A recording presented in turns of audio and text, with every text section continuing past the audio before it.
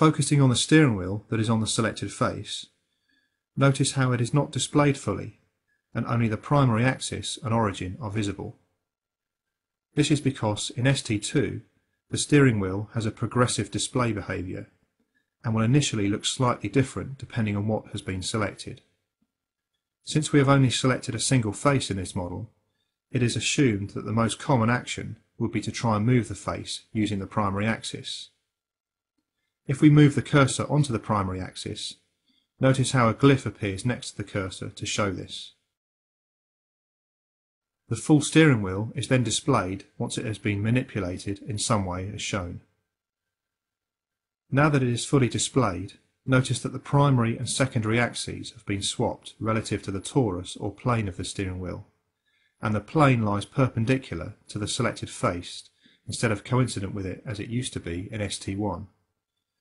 The reason for this is so that less steps are required in order to correctly position the steering wheel in order to rotate a face.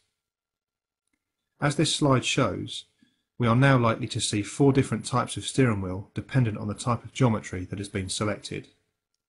We have the 3D face tool, which then transforms into the full 3D steering wheel when manipulated. We also have the cylinder tool. This will appear when a cylindrical surface or a hole is selected.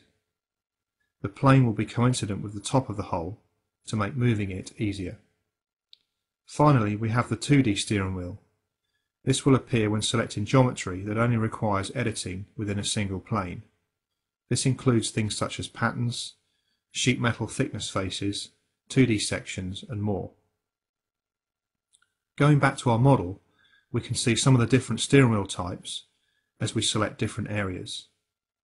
If we select this face, we get a 3D face tool that would allow us to start moving the face. If we then manipulate the steering wheel in some way, we get the full steering wheel. If we select a hole, we get a 2D steering wheel that allows the hole to be moved around in the correct plane. If we select this live section geometry, we get a slightly different 2D steering wheel that allows the live section to manipulate the model. As said already, the main change with the 3D steering wheel is that it is rotated 90 degrees out of the orientation used in the initial release of ST. If you need to quickly flip the orientation, simply hold down the Shift key and click on the plane as shown. The Live Rules panel within a synchronous part has been updated, and the different geometric conditions are now shown as icons rather than text. This saves room in the panel. Also, the Live Rules settings are now global and session based. If changes are made, next time Solid Edge starts, they go back to the initial default settings. During a synchronous move, the icons for any detected relationships are highlighted by showing their shortcut text in bold. If relationships are found in the model, and that condition is not set in the Live Rules panel, then they will be highlighted in red.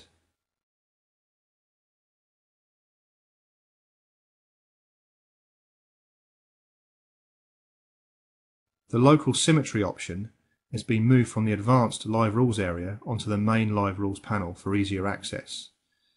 This makes it much faster to define a local symmetry plane during a synchronous move.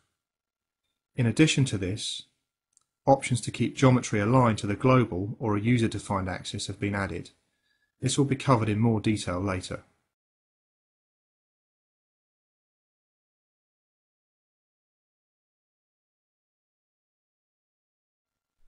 Moving back to the Live Rules panel, it is now possible to pause a synchronous move partway through an edit to investigate exactly what is changing.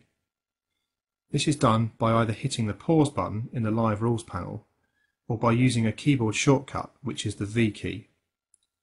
When pause is active, the model may be rotated to see the impact of the change. Any faces that are being moved will be shown in the half highlight colour. In this case, this is light blue. The face being moved and its original position is shown in the dark green colour. Also, during a paused edit, only the PMI dimensions that are affected will be displayed. Hovering over a dimension will show the original value in the status bar at the bottom of the screen.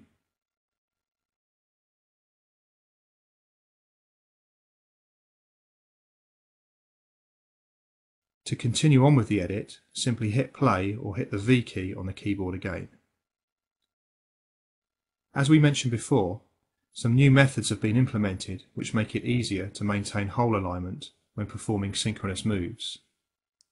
If we select a hole which has other holes aligned with it in the direction of any of the global axes, then ensure the coplanar axis options are set in the Live Rules panel, their alignment will be maintained as shown here.